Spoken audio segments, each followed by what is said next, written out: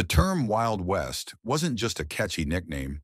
It reflected the chaotic and unpredictable nature of the American frontier during the westward expansion. The everyday life of pioneers was often punctuated by bank robberies, saloon brawls, and gambling disputes, creating an environment where the unexpected was the norm. Given these conditions, it's no surprise that westward expansion birthed countless astonishing tales. The frontier wasn't just a place of daring adventures. It was a landscape marked by shocking violence and audacious deeds that are hard to fathom today. Beyond the well-known figures like Wyatt Earp and Billy the Kid, the Old West was filled with bizarre and scandalous stories, many of which have been forgotten over time. The frontier saw its share of unusual events, from little-known Civil War clashes to reports of UFO sightings. Yes, you heard that right. And even eerie tales of cannibalism and wild camels roaming the desert.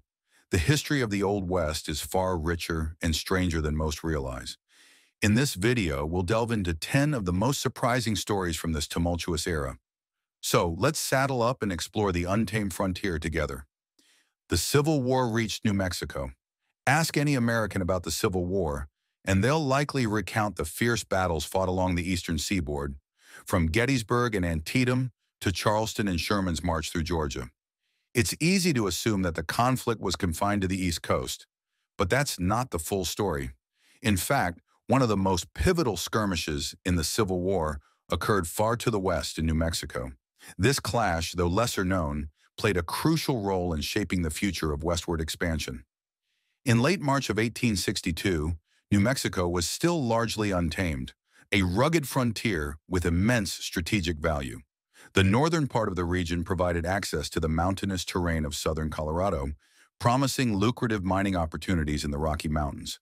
Controlling New Mexico meant holding a gateway to the west and, potentially, unfettered access all the way to California. Although far removed from the plantations of the Deep South, New Mexico held significant strategic importance, especially regarding the future of slavery in America. Both the Union and the Confederacy recognized the critical importance of this territory. Even though neither side had a substantial military presence in the area, they understood the potential long-term implications of controlling the West. Thus, on March 26, 1862, the Battle of Glorieta Pass commenced. With only about 2,500 soldiers involved, it may seem minor in comparison to other Civil War battles, but it proved to be a decisive early moment in the conflict. Initially, the Texas Confederates appeared to have the upper hand, nearly obliterating a contingent of Union forces. However, the tide turned when a determined group of New Mexico volunteers scaled the steep cliffs of Glorieta Mesa. Gaining the high ground unexpectedly, they were able to target a vulnerable group of Texan soldiers below. The Union ultimately won the bloody confrontation, and a few years later, the war itself. Though the Battle of Glorieta Pass is rarely highlighted in history books today, it was a key moment in the Civil War. Had the Confederates secured the area, they could have easily expanded westward, potentially invading Arizona and pushing into Mexico. With little resistance, they might have reached California, gaining valuable seaports and control over shipping lanes. The outcome of that fateful 1862 battle in New Mexico altered the course of the war and, by extension, American history. Cowboys saw aliens in the Old West. We often associate alien abduction stories and UFO sightings with modern times, believing they emerged alongside the rapid technological advancements of the last century. However, reports of UFOs have been circulating for centuries, and they were surprisingly common even in the Wild West. One of the most notable alien encounters in the West occurred in 1896 in Lodi, California. H.G. Shaw, a Civil War veteran and journalist, claimed that he and a friend encountered a group of extraterrestrials. Shaw detailed the event in a local newspaper.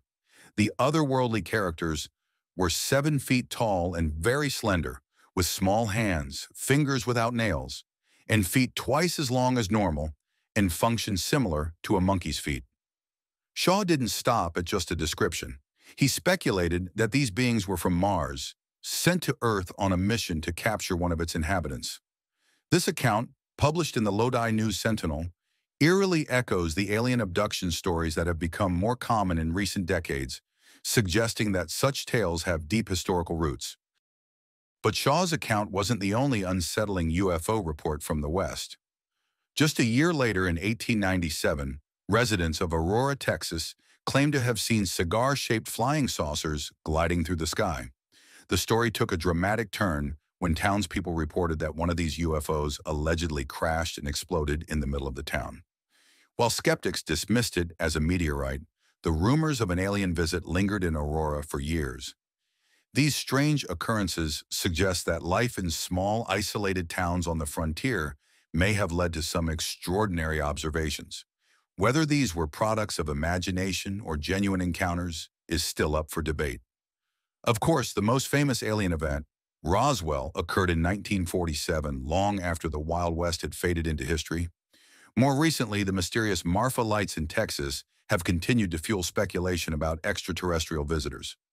Clearly, the American frontier has long been a hotbed for unusual sightings, both in the past and today. Cannibals roamed the Old West. According to the stories passed down by native tribes in what is now Nevada, there was once a group of red-haired giants who roamed the region. These giants, known as the Saitakam, were said to have caused fear among the local tribes thousands of years ago. For generations, the Northern Paiute tribe has shared tales about this mysterious group, describing them as a band of fiery-haired individuals with a fearsome reputation. The Paiute believed that the Saiteka were cannibals, their red hair supposedly a result of consuming a fibrous water plant. This unique diet, according to legend, not only gave them their distinctive hair color, but also fueled their pursuit of humans across the high deserts of the West, long before settlers arrived. The Paiute claim they eventually put an end to the Seteka's reign. As recounted by Sarah Winnemucca Hopkins, a Northern Paiute tribal activist and archivist, the tribe's warriors were able to corner the Seteka in a large cave. The Paiute then set a fire at the cave's entrance, effectively ensuring the Seteka were never seen again. Hopkins noted that these stories have been passed down through generations, and she even possessed a family dress trimmed with reddish hair, believed to have come from the Seteka. While this legend is deeply rooted in Paiute lore, modern historians and folklorists suggest that the story may have evolved over time. It's possible that the Seteka were a real group with a genetic tendency toward red hair, but they were likely not giants. They might have been slightly taller than other tribes in the area, or perhaps their height was exaggerated over centuries of oral storytelling. In any case, the legend of the Seteka remains an integral part of Paiute tradition, with the tale of red-haired giants becoming a symbolic part of their history. As far as the Paiute are concerned, Nevada was once home to these unusual and imposing figures. Outlawed slavery. As the Old West was being settled, slavery remained a widespread institution in the South. Even after the Civil War, former Confederate soldiers continued to engage in a proxy conflict, as seen in Texas's tragic family rivalries. However, before the war, the question of slavery also loomed large across the plains and other areas of the West as new states were being established. Take Oregon, for instance. The state's government was founded in 1844, and at that time, Oregon decided to prohibit slavery. A prominent local figure, Peter Burnett, drafted an amendment to ensure that slavery would be illegal in the state. The bill declared that slavery would never be allowed in Oregon, and it stipulated that families who brought enslaved individuals with them had 3 years to remove them from the state. If the enslaved individuals were not relocated within that time frame, they would be considered free. However, there was a troubling provision in Burnett's amendment. Section 6 of the bill mandated that any formerly enslaved individuals who were freed in Oregon had to leave the state immediately. The consequence for remaining was harsh and intended to deter black people from settling in Oregon.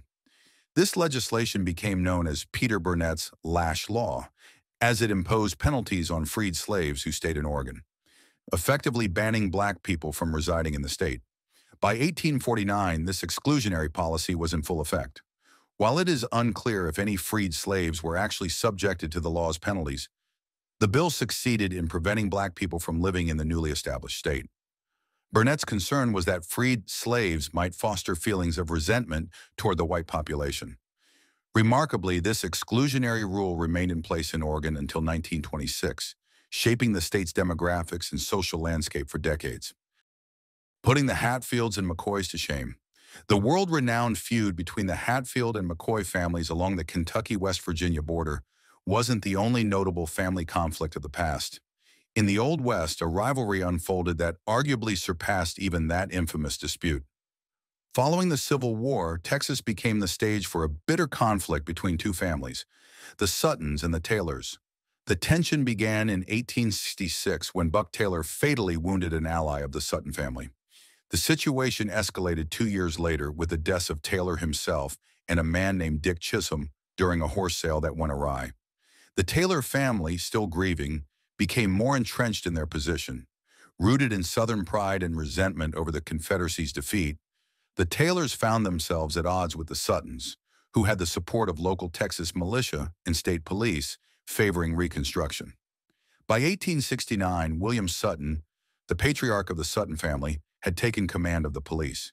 He initiated raids across the state to apprehend cattle rustlers aligned with the Taylors. Over the next 5 years, DeWitt County, Texas, was engulfed in this escalating feud. Members of other families felt compelled to choose sides between the Suttons and Taylors, fearing repercussions for remaining neutral.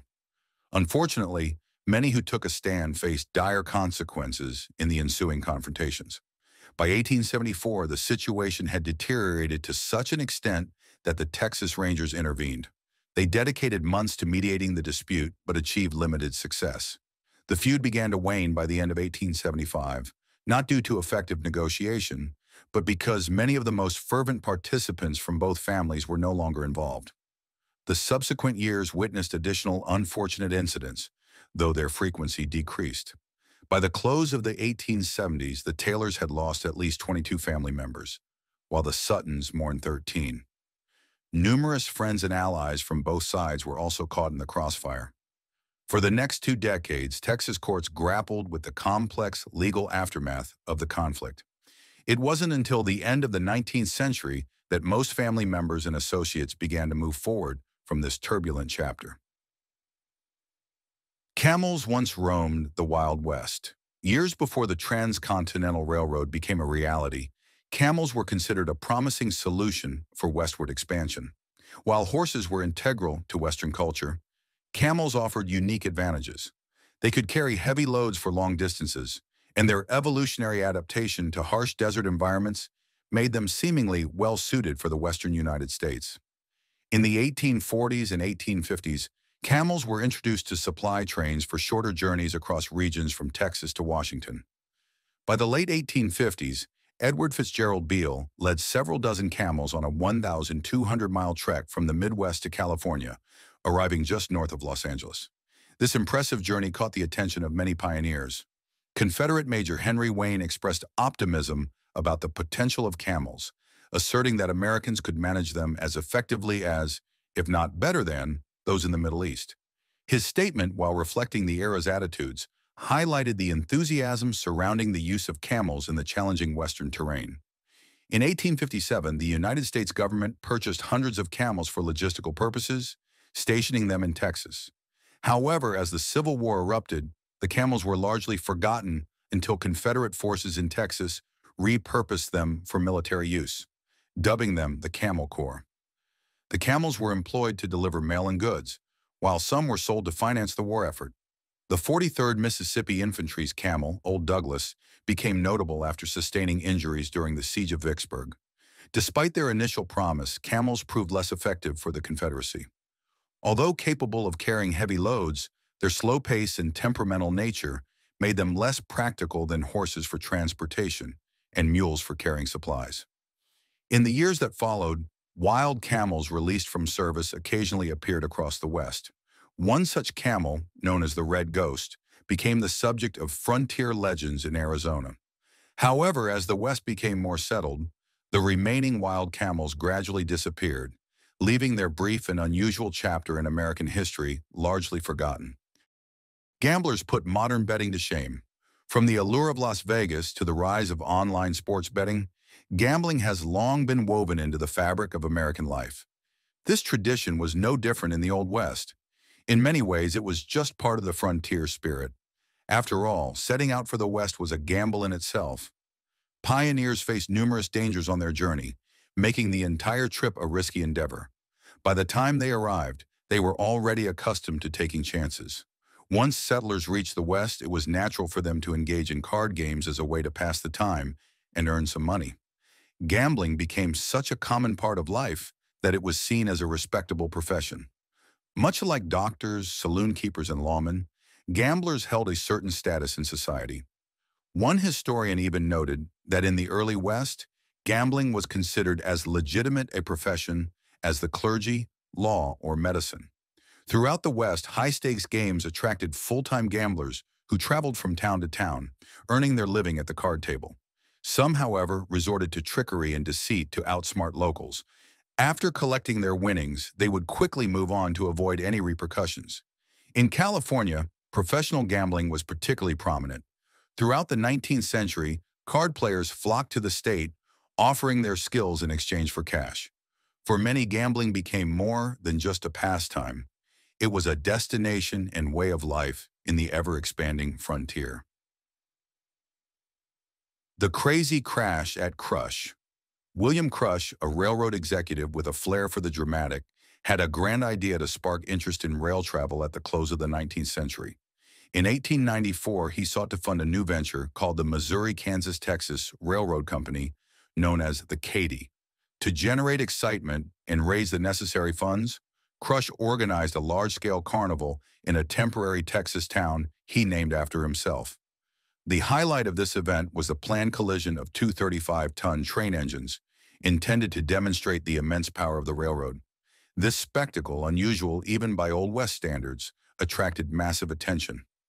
On the day of the event, the town of Crush became the second largest city in Texas, with over 40,000 people gathering to witness the spectacle.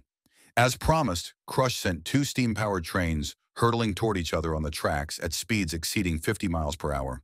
The collision resulted in a powerful explosion, sending steam, fire, and debris soaring into the sky. Tragically, 2 people lost their lives in the explosion, and hundreds more were injured. Yet, despite the calamity, the event succeeded in capturing the public's imagination and demonstrated the railroad's power. One of the onlookers, J.C. Dean, was awarded $10,000 by the Katy Railroad Company after losing an eye in the accident. In the aftermath, the railroad's leadership was shocked by the outcome and initially dismissed William Crush. However, they quickly reconsidered after realizing how much attention the event had garnered. Crush was rehired, proving that, even in those days, all publicity could be turned into an opportunity. Whiskey in the Old West. Whiskey was a staple on the frontier, much like gambling. However, the whiskey served in the Old West was far from the refined spirits we know today. The names alone, 40 Rods, Tarantula Juice, Taos Lightning, hinted at their wild and potent nature. These drinks often contain shocking ingredients, including dangerous substances like strychnine. Other concoctions might include turpentine or tobacco oil. For many, taking that first shot meant immediately needing a second just to dull the memory of the first. If a drinker could endure it, a few rounds were enough to send them into a deep, chemically induced sleep, only to repeat the cycle the next day. From a practical standpoint, it's not entirely surprising. Saloons were few and far between, with vast distances separating frontier towns. Supply lines were inconsistent, and there were no regulations governing food or drink in the 19th century West. Without any rules defining what whiskey should or shouldn't be, saloon keepers got creative, and sometimes a little too creative, but they always managed to keep things interesting. The idea of drinking a shot of strychnine or turpentine just to get a buzz seems unthinkable today. Thankfully, the West has long been settled and will never have to face that question. Where are all the mines? While the tale of the camel known as Red Ghost might blend fact with fiction, it's far from the only myth that circulated in the Old West. The frontier was ripe with legends, rumors, and stories of mysterious, fantastical, and improbable events. Among these, none were more enduring than the captivating tales of lost mines and hidden fortunes. The West saw waves of settlers drawn by the lure of gold and silver rushes. Thousands of men, both young and old, left their lives back east, driven by a mix of hope, daring, or sheer restlessness, in pursuit of a fresh start in the West. Most of these fortune seekers found little more than disappointment while sifting for gold, but the few who struck it rich fueled a lingering belief that untapped wealth was still out there, waiting to be found. Stories of lost mines and concealed treasures quickly took root. According to these legends, miners had hidden their riches to keep them safe from thieves, and those treasures remained out there, just waiting to be rediscovered. Despite the fact that most of these tales were likely fabricated, they persisted, spreading eastward and keeping the dream of a sudden windfall alive long after the gold rushes had ended. One of the most enduring of these legends is the Lost Dutchman's gold mine, said to be hidden in the aptly named Superstition Mountains near Phoenix. According to the story, a German immigrant named Jacob Waltz discovered the mine nearly 200 years ago. Although prospectors have been searching for it ever since, no one has ever found it, and some have even lost their lives trying. Other legendary lost mines, such as the Wheelbarrow Mine in Idaho, Adams Diggings in New Mexico, Janney's Chimney in Washington, and the Lost Blue Bucket Mine in Oregon, continue to intrigue treasure hunters and modern-day prospectors. The Old West is a treasure trove of strange and surprising facts that go beyond the usual cowboy tales. From hidden legends to unusual customs, the frontier was full of mysteries that still intrigue us today. If you enjoyed uncovering these oddities, there's so much more to explore. Subscribe to our channel and ride along with us as we dig deeper into the curious corners of history. Who knows what other strange facts we'll uncover together?